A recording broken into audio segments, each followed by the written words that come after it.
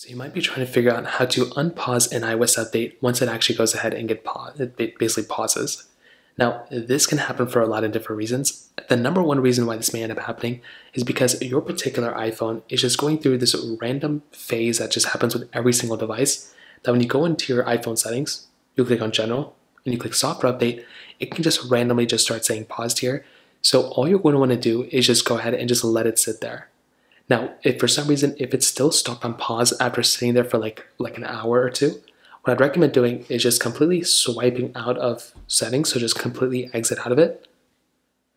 So just like this, get into your multitasking panel, swipe out of it. And then what you want to do is just go back into your settings panel.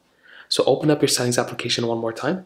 Scroll down again until you get into general. So tap into general right there. Go and click on software update. And what you're going to want to do is try updating your phone again.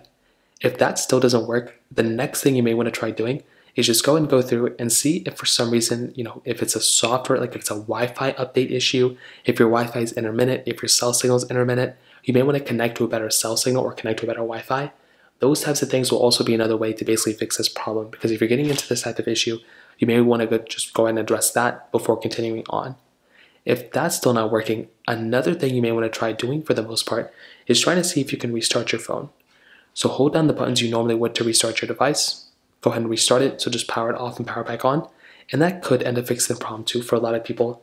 If that's still not working, you may want to try manually updating your iPhone by going inside of your Mac or PC or whatever you have, and then basically going through and just updating your iPhone from there. So that pretty much covers it up there. If you have any other thoughts or questions, let me know in the comment section below.